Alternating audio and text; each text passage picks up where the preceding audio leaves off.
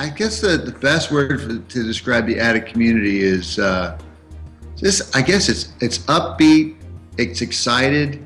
There just seems to be a lot of enthusiasm and energy.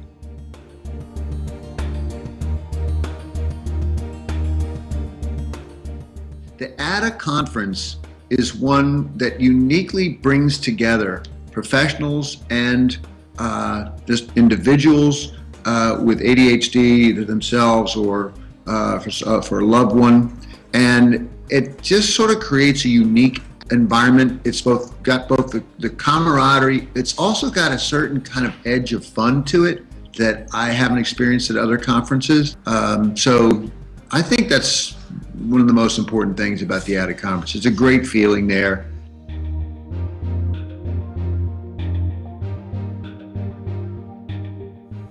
I think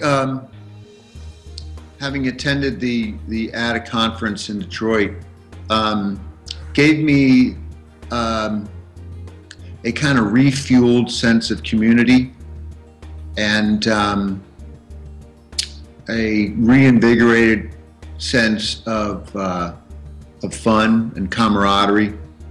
I certainly made a lot of new friends at ADDA in Detroit, and I fully expect to meet a lot of new friends in Orlando and to have a lot more fun again.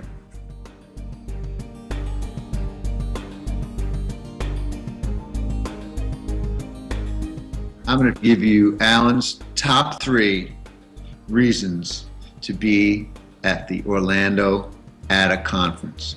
1, it's fun. 2, you're going to learn so much. 3, you're going to leave with a reinvigorated sense of community within our special tribe.